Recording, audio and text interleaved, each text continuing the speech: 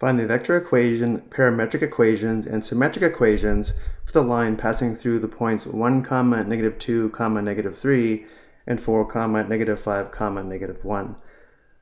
Looking at the notes below, the vector equation of a line is given in this form, where the vector r sub 0 is a position vector, which is a vector that points to a point on the line, and the vector v is a direction vector, which is a vector parallel to the line. We also have the parametric equations of a line, as well as the symmetric equations of a line. Let's first focus on the vector equation, and before we find the vector equation, let's look at this graphically. The two given points are these two black points, and therefore the goal is to find the equation of this red line.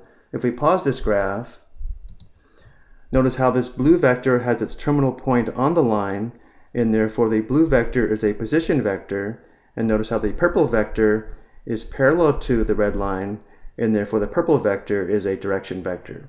And remember, to find the vector equation, we do need a position vector as well as a direction vector. So going back to our work,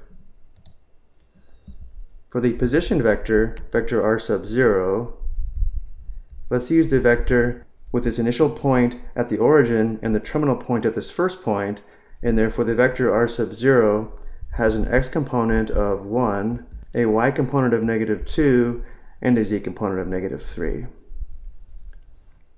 And now for the direction vector, vector v, let's find the component form of the vector that would have its initial point at the first point and terminal point at the second point. And therefore, in component form, the x component is going to be 4 minus 1. The y component is going to be -5 minus -2. And the z component is going to be -1 minus -3. Simplifying, the x component is 4 minus 1, which is 3. The y component is -5 minus -2, which is equal to -5 plus 2, or -3. And the z component is equal to -1 minus -3, which is equal to -1 plus 3, or +2.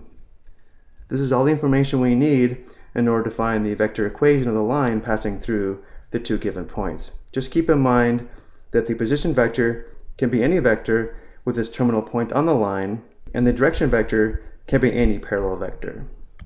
So one possible vector equation would be r of t is equal to vector r sub 0 with components 1, -2, -3 plus t times vector v that has components 3, -3, 2.